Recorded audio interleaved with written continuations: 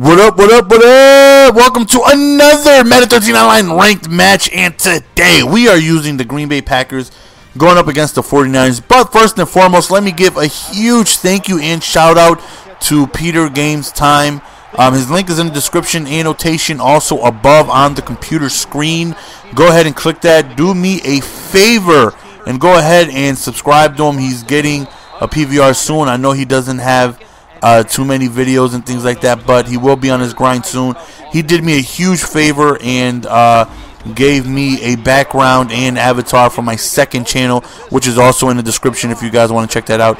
And he did me a huge favor. He just went ahead and just did it for me, and I really appreciated it and asked him if he wanted it. He's like, don't worry about it. It was like, you know what, definitely shout y'all. Hopefully, you guys can have my back and look out for him. Most of the time when I suggest you guys subscribe to somebody, you guys always show love, and know that whenever I shout somebody out, you guys know that I'm not going to bring you to somebody boring or somebody you guys wouldn't like. So if you guys have time, please check the description. Also check the annotation above. Check him out. Check out his channel.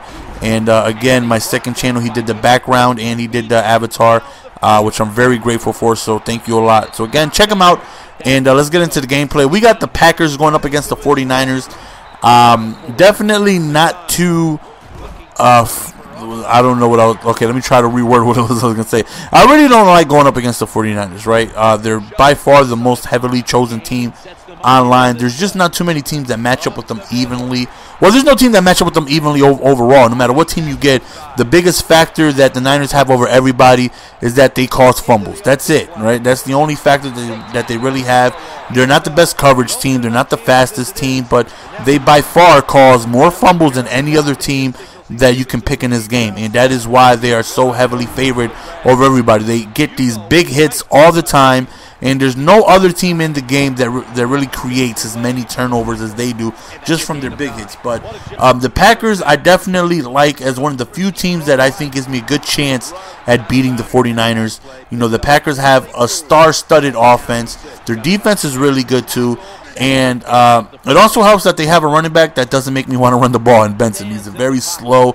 I mean, he's meant for a through-the-gap type runner, right? He's not an east and west kind of guy. He's more of a north and south kind of guy. And right there we get a huge gain with Jordy Nelson. We end up scoring another touchdown with Nelson, and we end up going 14-0. Whenever I get a team, let's say if I go with the Vikings or Jaguars or Ravens, a team with a great running back where I want to run the ball, that's when the 49ers power really come into effect, because they hit very hard, and I just hate that. But with Benson, I really don't got to worry about that too much, because I don't see myself running too much. With so much powerful weapons on offense that the Packers have, I really see me slinging the ball a ton. Right here, we got a really good opportunity to stop him again and go up 21, but he hits me with the comeback route, which seems to be one of his go-to plays, just a quick little comeback route. Right there, I tried to go for the kill shot, and my mistake, that costed me about 40 some odd yards. Should have just went for the regular tackle instead.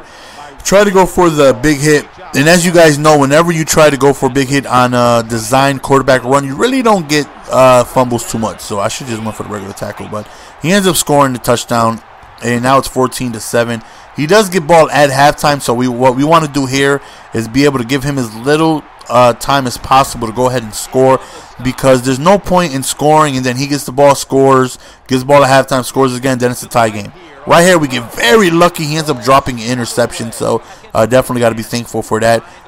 Wheel route right there, inside precision pass. And if you guys go up against top competition, you guys know what people mainly run all the time is wheels and fades, wheels and fades, wheels and fades. That has never been a big part of my offense, even though like that's all I really face now.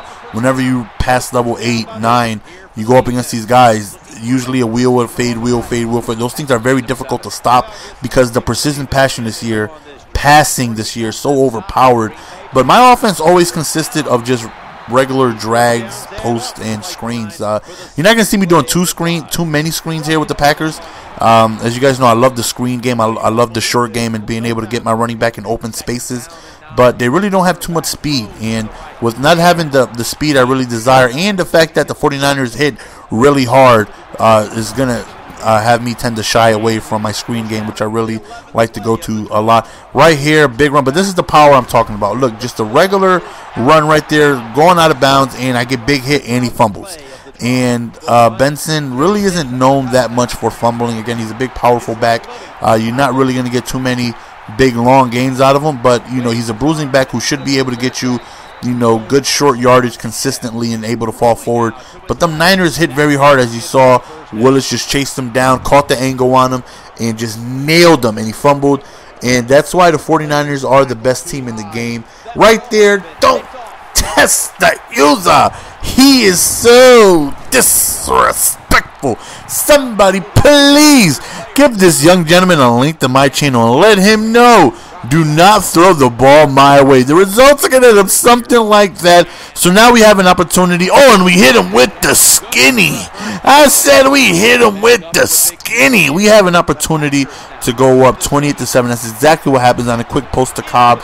And we don't give him too much time to be able to counter that touchdown. Even though he does get a really big, like, Hail Mary type play, gets himself in field goal range, but he does end up missing the field goal. So we go into halftime up 28-7, and we're feeling really confident. He does get ball back, so a stop and a score, and I feel like this game is absolutely over at that point. And again, this is one of the few. Look at this play right here. We got many people there, but he just comes up with a grab. We have. Again, there's not too many teams that match up with the 49ers that I can pick and feel confident that, you know, I can move up and down the field on them. The team is just so stagnant. I mean, the few times I've played with the Niners, I've probably played with them less than 12 times this year on, you know, the 3 accounts that I have. The few times I've played with them, they do so much for you. You know, they're not the best coverage team in the game, but their pass rush allows you to have good coverage because the quarterback has to pretty much get rid of the ball quickly. You know, when you talk about Alden and Justin Smith, both, you know, block sheds like 90 above, you know, and then you got McDonald, and then you got, look at that interception right there. No super zippies. That right there is a rare animation that you really get. That's probably like the 3rd or 4th time this entire year where I've got a sideline interception. And look at Benson rumbling, bumbling, stumbling downfield for a huge gain. Definitely the longest gain I've ever had with Benson, and he does get chased down from behind, but definitely a huge run for him. As I forgot what I was saying, but right now we're in a position to go up 35-7. We try to go to the fade, but we don't get it. We get hit as we throw, so we try it again. This time we try it on the left side. We go to Jordy Nelson. He ends up coming through with the catch, and now we're up 35-7, and we're definitely feel like game is over, you know, at this point. Really quickly, I want to ask you guys if you guys would prefer, because I'm gonna get back in the swing of things of getting 2 videos a day. Would you guys prefer like 1 full game and 1 edited game a day? Because that would make things easier on me. And I'm as surprised as I am. A lot of you guys really like the full games, which I'm surprised because they tend, like an edited game, I can edit this game down, which probably was about 35-40 minutes worth of gameplay, edited down to about 10 minutes.